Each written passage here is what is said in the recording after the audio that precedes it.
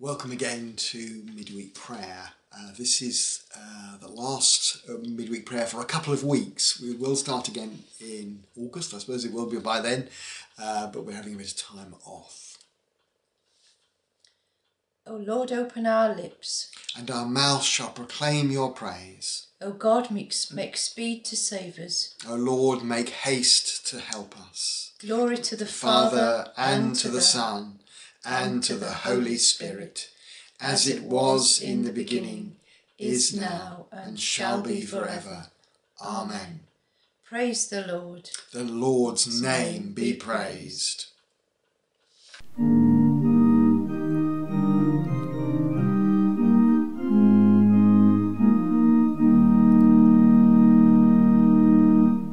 Be thou my vision, O Lord of my heart. Be all else but naught to me, save that thou art. Be thou my best thought in the day and the night, both waking and sleeping, thy presence my light. Be thou my wisdom, be thou my true word, be thou ever with me, and I with thee, Lord. Be thou my great Father, and I thy true Son. Be thou in me dwelling, and I with thee one. Be thou my breastplate, my sword for the fight. Be thou my whole armour, be thou my true might. Be thou my soul's shelter, be thou my strong tower. O raise thou me heavenward, great power of my power. Riches I heed not, no man's empty praise. Be thou mine inheritance, now and always. Be thou and thou only, the first in my heart. O sovereign of heaven, my treasure thou art. High King of heaven, thou heaven's bright sun, O grant me its joys after victory is won. Great heart of my own heart, whatever befall, still be thou my vision, O ruler of all.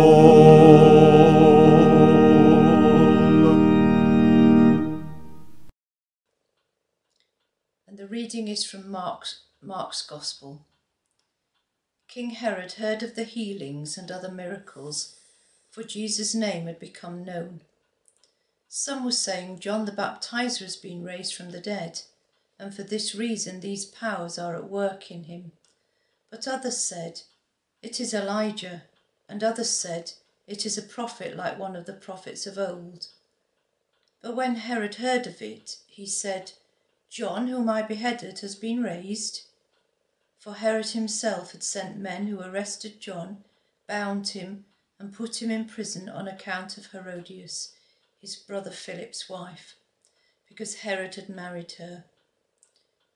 For John had been telling Herod, it is not lawful for you to have your brother's wife, and Herodias had a grudge against him and wanted to kill him. But she could not, for Herod feared John, knowing that he was a righteous and holy man, and he protected him. When Herod heard him, he was greatly perplexed, and yet he liked to listen to him. But an opportunity came when Herod, on his birthday, gave a banquet for his courtiers and officers, and for the leaders of Galilee. When his daughter Herodias came in and danced, she pleased Herod and his guests, and the king said to the girl, "Ask me for whatever you wish, and I will give it." And he solemnly swore to her, "Whatever you ask me, I will give you, even half of my kingdom."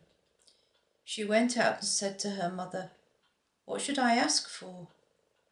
She replied, "The head of John the Baptizer." Immediately she rushed back to the king and requested, "I want you to give me at once the head of John the Baptist on a platter." The king was deeply grieved, yet out of regard for his oaths and for the guests, he did not want to refuse her. Immediately the king sent a soldier of the guard with orders to bring John's head. He went and beheaded him in the prison, brought his head on a platter, and gave it to the girl. Then the girl gave it to her mother. When his disciples heard about it, they came and took his body and laid it in a tomb. And a prayer. Loving God, help us to find you even in the depths of human failure. Give us courage to come to you even when that means facing our own darkness, so that we may find the light of your transforming love and serve you more faithfully for Jesus' sake. Amen. Today's gospel makes grim reading. I have to admit that I have avoided preaching on it over many years, but let me have a go today. We're told that Herod feared John, knowing him to be a righteous and holy man. Herod liked to listen to John, held captive in his own prison cell. And Herod was greatly perplexed by what he heard.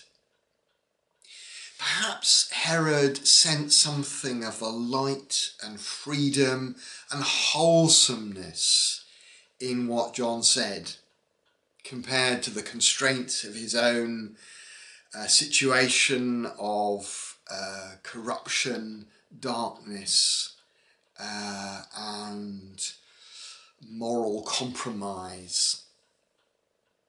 Herod was somehow, even in all of this, drawn to the light.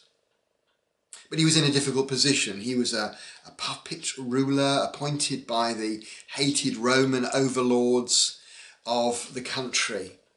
So Herod wasn't popular with his subjects. And he'd further antagonised not only John, but many faithful Jews by running off with the wife of his brother Philip. And it all comes to a sordid climax on Herod's birthday. He throws a party and through it seeks to curry favour with the great and the good of Jerusalem and Galilee. And part of the entertainment was to have the young daughter of Herodias dance for the assembled guests. I think in the passage she's called Herod's daughter because she had become his property by marriage. I know it gets worse and worse.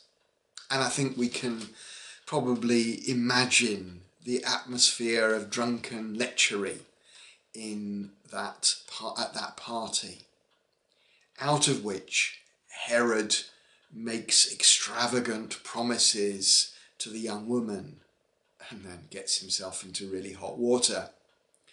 Herod is caught by his own promises.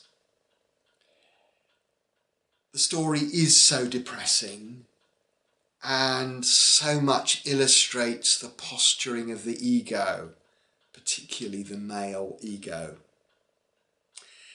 I think that's why I hate the story so much, because I can see, sadly, some of myself in Herod. And the passage shines a light on things about myself that I would rather not be aware of. I'd rather sort of cover them over. I would like to excise it, to cut it out of the Gospels, but it's there for important reasons, because it speaks to to the way God does not shrink back in horror from the things we do as humans. God does not shrink back from our pride, our arrogance, our abuse, even our cruelty. God is still there. God can still be found when we turn back to him in the depths of our mess. The mess we make of our own lives and of other people's lives. Let me offer you an image in your mind, because it's the image that has helped me. I tried to find the image on Google, but I can't. But it comes from a film about Jesus of Nazareth. And we see Herod sitting on the dungeon steps. In my mind, he's on these steps with light above and darkness below, down into the dungeon where where John is imprisoned. He sat on the steps listening to John, and there is something very vulnerable about his posture. He's let go of all the sort of swaggering and posturing that he normally inhabits. Maybe he feels he has to live out, but he's just himself. He's really a little boy sat on the steps, torn, drawn to the light of John, but to go towards the light means going down into the darkness. To return to the light as he feels it is to just go upstairs, carry on with his life, business as usual. And there is something very honest about that moment. And of course, honesty God can work with. The question is, will he dare to go further into the darkness in order to find true light or not? Sadly, he does not. Sat on the steps, he's sitting on the fence. To respond to John, he needs to go into the darkness and face all his deviousness, his cruelty, his brutality that he feels are necessary to prop up his reign. Sat on the steps, he's there in that position between the light and the dark.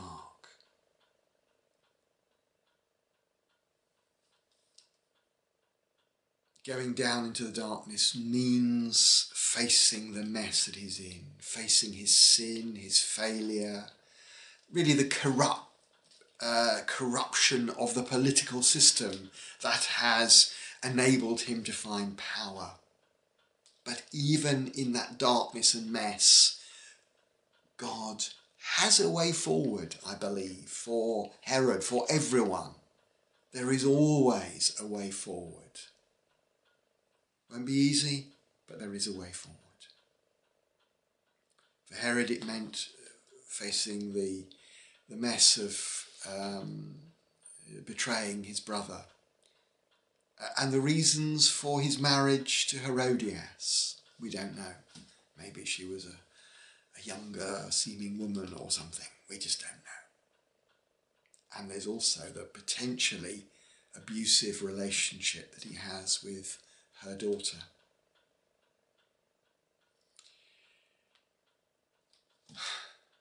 We can get ourselves into terrible messes. I've done that more times than I'd like to remember. But there has always been a way out with God. God longs for our honesty. He's always drawing us drawing us towards the light. He draws us through the people we know who serve God. We see something of God's light in their lives.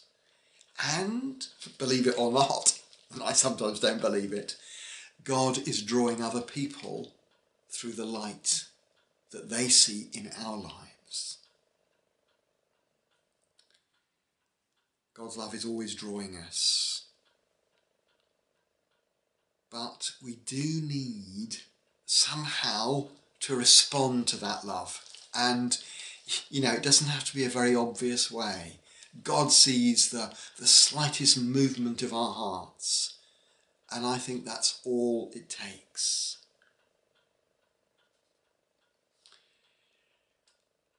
Another problem with this passage is that God doesn't step in to save his faithful servant John. Sometimes God doesn't do things like this. Sometimes God does step in to save people, but I think more often in the Bible, in our lives, he doesn't. And that does not seem right or fair. God ought to step in to bring justice. But why? Why? I suppose you can find justification for that in the Bible. The scriptures give us a range of windows, of ways of seeing things. And we need to choose which one we go with. There are places where we are told that if you do right, God will bless you and all will go well with you. If you do wrong, things will go badly and it'll all end up in failure. But I think reading scripture as a whole, you can't really justify that. There is a recognition all through the Bible that evil people can prosper and the righteous can suffer terribly. It's not comfortable, but that is reality. Jesus, who did no wrong, was falsely accused and taken to an agonizing death. So we need to find a way of embracing the fact that good people do suffer. God doesn't want that, but it happens. And we can find God even in this. Find God in the suffering of the innocent.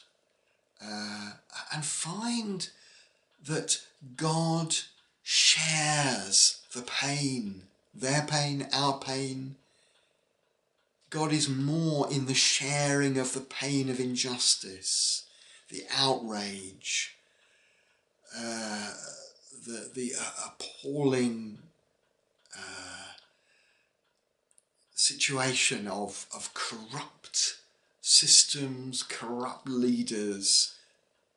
God is all in all of this, and God calls us to receive his light so that we can do a little. It may feel a tiny little, but God will use it in making things just that little bit better and fairer. Because when we do this, we bring about God's kingdom. That is God's kingdom coming when we move against, we challenge, we change injustice. But very much my theme is facing darkness, having the courage to face darkness in ourselves and in systems around us that oppress and abuse and so much more. And finding that God is there for us in all of this and wanting us to face the darkness with him so that we, God in us, God at work in us and through us, can bring more of his light, more of his kingdom, more of his transformation as we share light with others in practical ways. May God inspire us to face up to these challenges and to live for him and for his glory.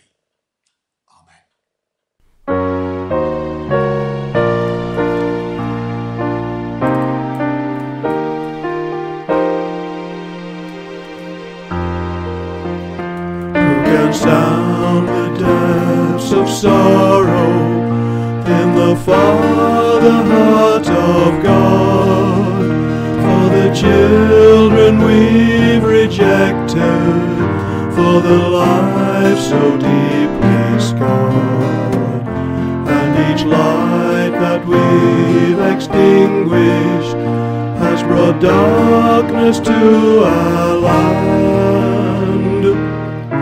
Upon a nation,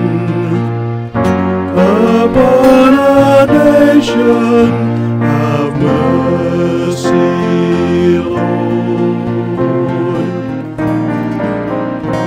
Who will stand against the violence? Who will comfort those who mourn in an age of cruel rejection? Who will build for love a home?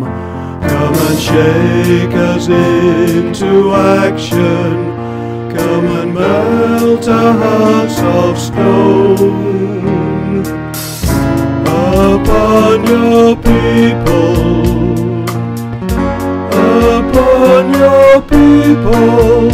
have mercy, Lord.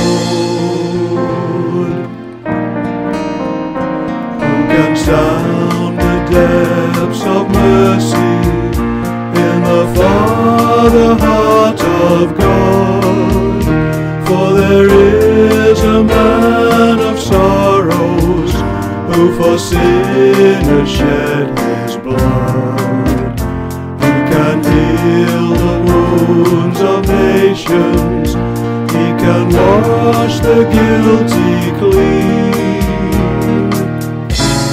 Because of Jesus,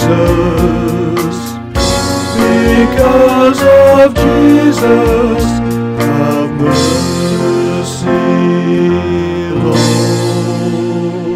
Lord. So we pray. Loving God, we bring to you places, people and situations where there is despair and pain. We bring to you our own times of despair. Help us to be open with you about how we feel, offering to you the times when we struggle in all sorts of ways. Help us to talk with those we need to and to feel able to seek appropriate help. Help us also to be compassionate listeners when others share their pain. God, in your mercy, hear our prayer. We pray for those in despair in our own city, those who've been rejected, those who are abused, those who are homeless, those trapped by poverty, those in crisis. We thank you for the organisations and individuals who attempt to alleviate this pain. And this week we especially pray for the Gleadless Valley Food Bank volunteers. God, in your mercy, hear our prayer. We pray for those we know living with the pain of bereavement, illness, waiting for treatment that will be delayed, those who are scared for themselves or others, those who are confused, those who are exhausted. We pray for all those making decisions about the next months that will affect us all, that appropriate ways forward will be agreed, and where we need to make our own decisions, we will remember our neighbour as well as ourselves. God, in your mercy, hear our prayer. We pray for our world still in the grip of COVID, and as so many in Canada and America have witnessed this week, hurtling towards disastrous climate degradation.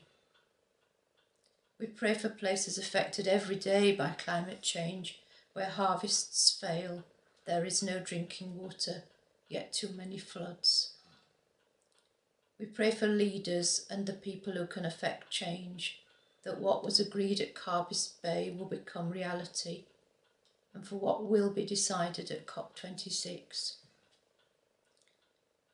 We thank you that others have stepped in to provide aid, but we ask that the government will increase again overseas aid spending. God, in your mercy, Hear our prayer. We pray for those places where every day there is danger. This week we especially pray for Afghanistan and Zimbabwe. We pray too for those who are persecuted and whose lives are in danger because of their faith. God, in your mercy, Hear our prayer. In the midst of this, we thank you that we can hold on to your light and share it with others. Amen.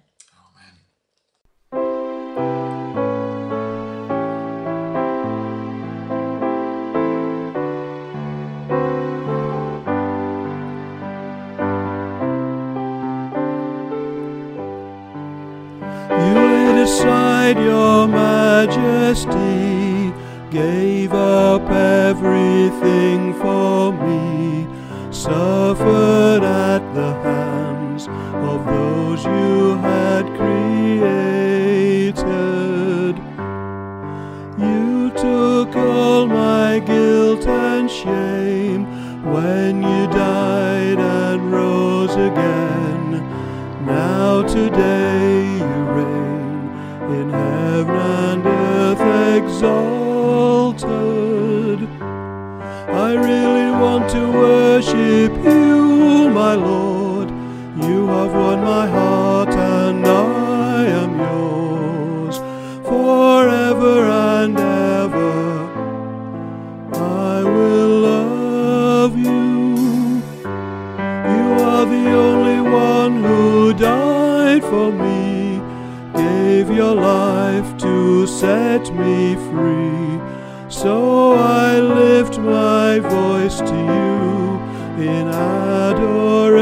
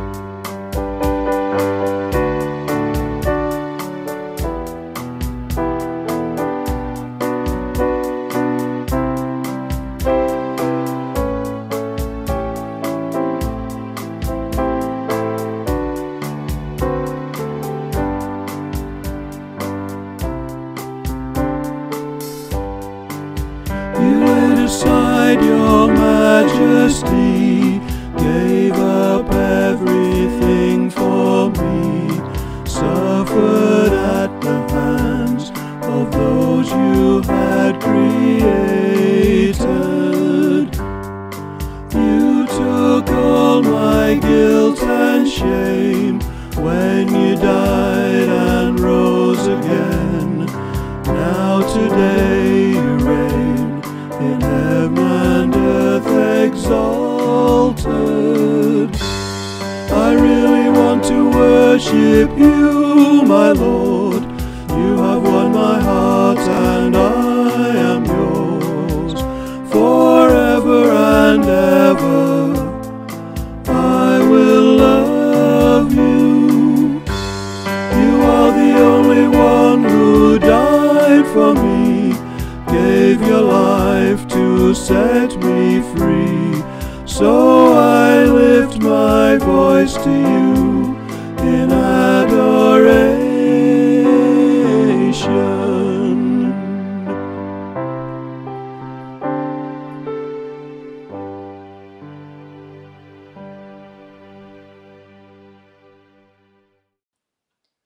God of love, who alone brings growth to your church, send your Holy Spirit to give vision to our planning, compassion in our recovery, wisdom to our actions, and power to our witness.